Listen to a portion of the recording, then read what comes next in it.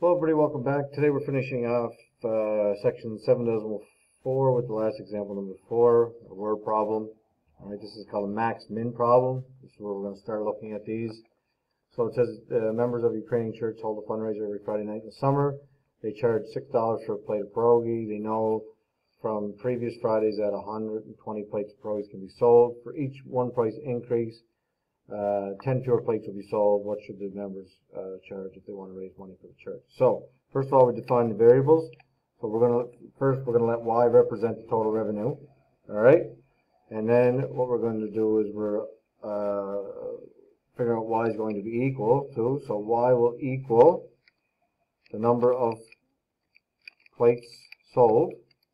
Right? It's going to be two things, right? To figure out the revenue. So revenue is going to be however many plates you sell by the price of each plate. Very simple, right? That's how you figure out how much money you bring in. You take however many you sell by whatever the cost is. And you can do this vice versa. It's up to you. Okay? You can do price of each plate multiplied by the number you sell. It's the same thing. Okay? So we'll let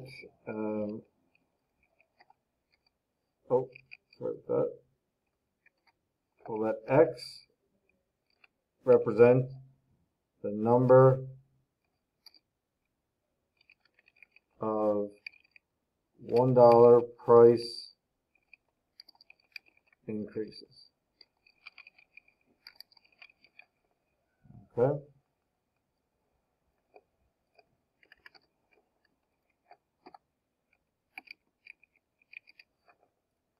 And that'll help us determine our quadratic. Okay? So the number of plates sold, they say that they sell 120 plates at $6, but for every time you increase the price by $1, there are 10 fewer plates. So the number of plates sold is going to change by 120, and for every dollar we increase, 10 people don't want to get it anymore, so it's 10 times X. All right, so we have 120 plates sold, and it says there will be 10 fewer plates sold for every time we increase by 1. The price of the plate is $6, and for every time we increase it by $1, it's going to go up. So X. And boom, there is your quadratic equation in factored form, mind you. So this is the quadratic function in factors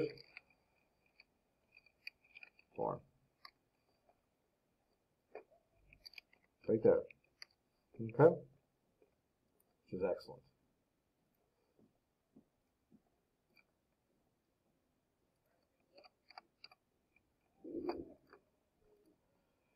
Alright, so now what we do is set it equal to 0.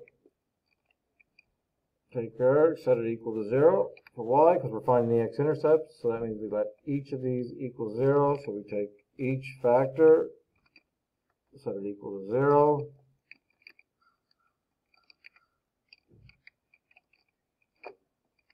Okay, take each factor, set it equal to 0, so that would give me 120 equals 10x,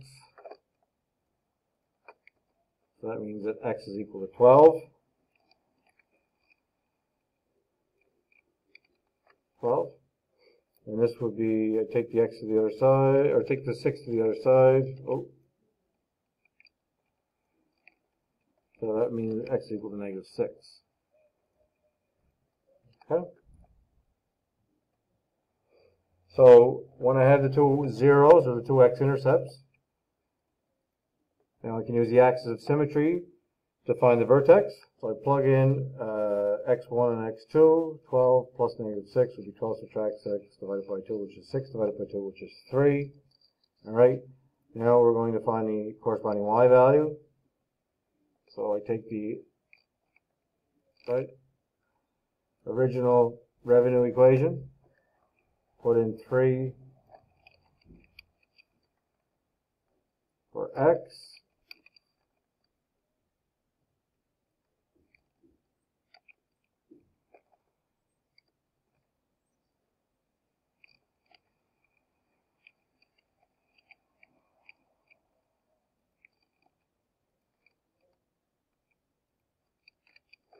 And we solve.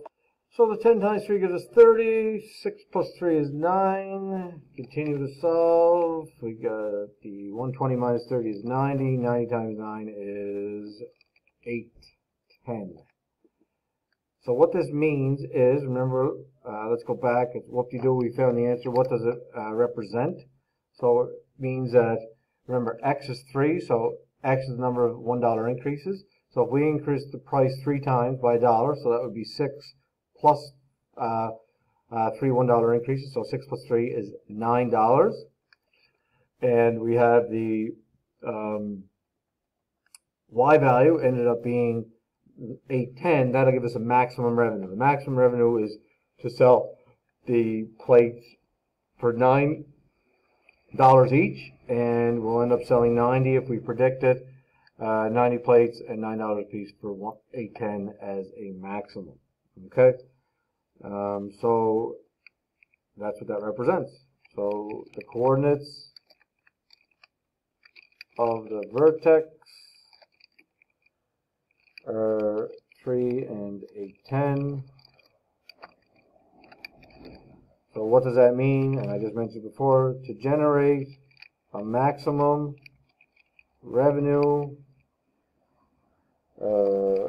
the members of the church should charge,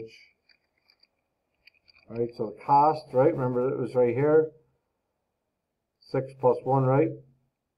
So charge 6 plus 3 equal to $9 for a plate of pierogies. And don't we love pierogies? I know I do. And this will provide a maximum revenue of $810, which is pretty neat. Okay?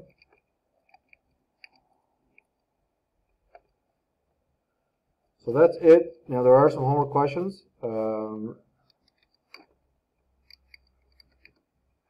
Page 391, 1, 2, 3, 8, 9, 10, ACE, 11, 16, and 20 is a real challenge, but give it a go. Hint, use the home plate as the origin 0, 0, and it works out a little better. Okay?